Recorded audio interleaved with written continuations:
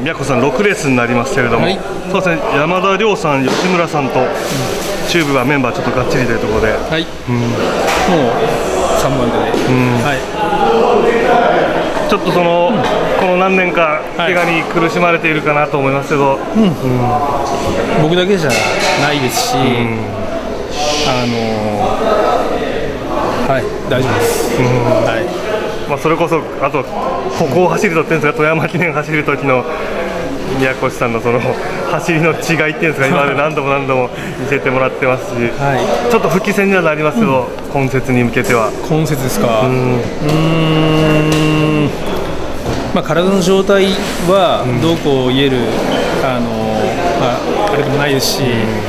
戦歴も最近はもうどうこう言える感じじゃないんで、もう地元の意地を地元のファンの人に見せたいです。確かにもう長く公務というか活動されてるけど、やっぱ富山のファンの人は根強いなっていうのがありますので、はい、全国の中でも